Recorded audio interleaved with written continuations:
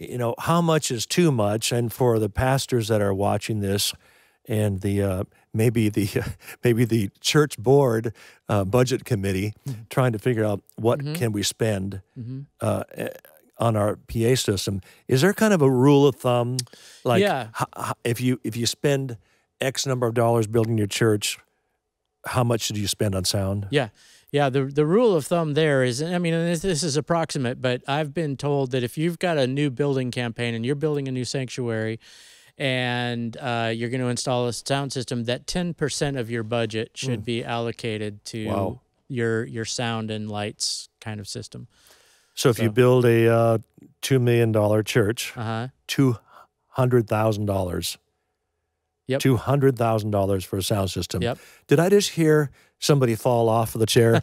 Was that you, Pastor? Oh, maybe it was the chairman of your board. But again, going back to what we talked about when we started the session, he who has ears to hear, let him hear.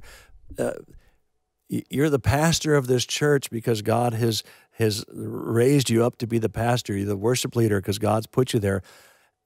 It's so important that the people can hear what God's put in your heart.